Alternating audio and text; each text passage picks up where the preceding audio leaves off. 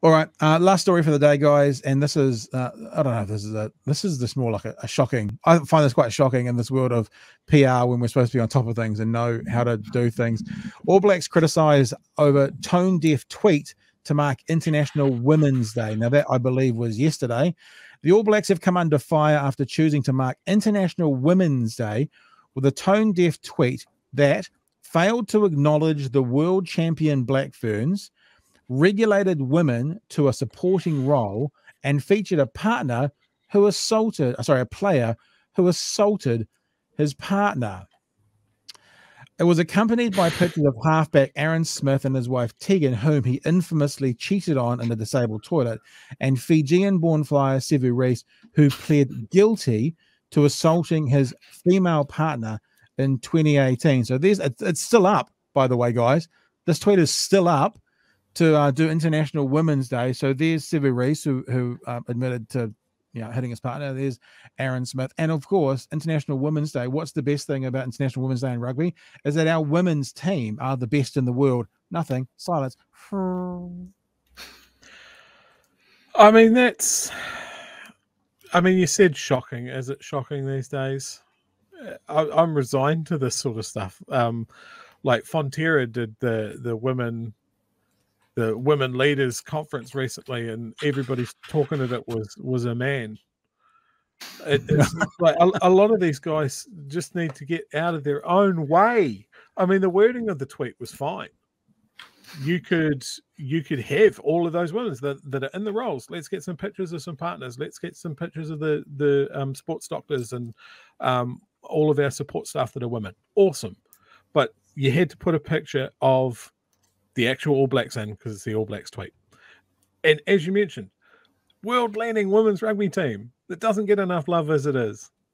Nowhere. Just don't put it in. The tweet talks about women to celebrate. I'll bring the tweet back up. This is how it references women to celebrate.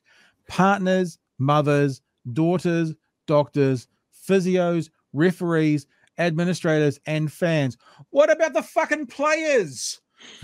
It's the All Blacks. This is a rugby team. What about our world champions could be in there as well as we celebrate women? It's just, I mean, when I say surprising, Chewy, I don't even mean surprising in society because, there's morons out there. I just mean someone has gone in the PR department, press department, marketing department of the All Blacks has gone, right, let's celebrate women. How should we do that? It's about half right.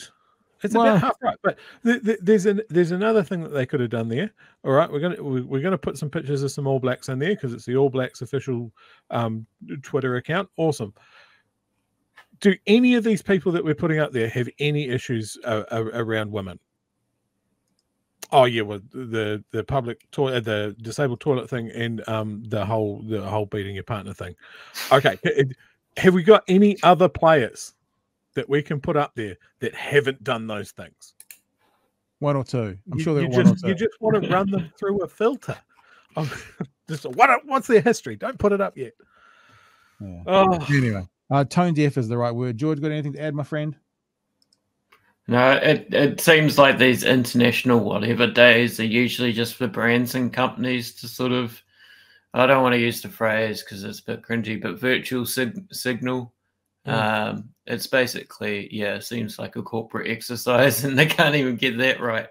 Yeah. The days they're open for them to advertise their brand and they can't even get that right. I can't even believe, so often people make mistakes, right? And look, I've just brought up the actual All Blacks Twitter feed, right? At the stream, boys. And it's still there.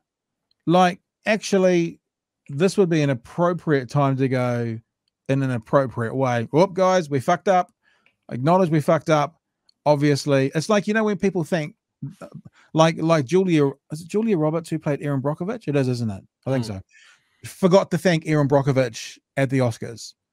Like, won the Oscar and forgot to thank Erin Brockovich. So what did Julia Roberts do? Profusely apologized for the next 6 months.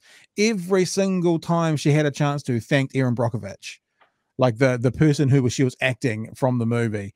Like, All Blacks, get a grip, have a lesson.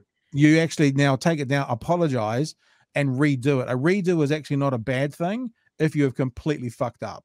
Yeah, but at least Fonterra, sort of did that. Yeah, there you go. I mean, it's not good that they had all, it'd be like having an issue of Māori leaders and having all Pākehā. You would never see that happen. So why is it so easy to set up a conference for women leadership with all men when I don't think any company would ever have a Māori leadership, conference, which is completely appropriate, full of only Pākehā speakers? It wouldn't happen. So why are women deemed not as important to make sure they get that right than other areas of the place, which they definitely would? It shouldn't be hard. And I think it links back to what our first guest said, Spanners. He said a phrase that I really like: if you can see it, you can be it.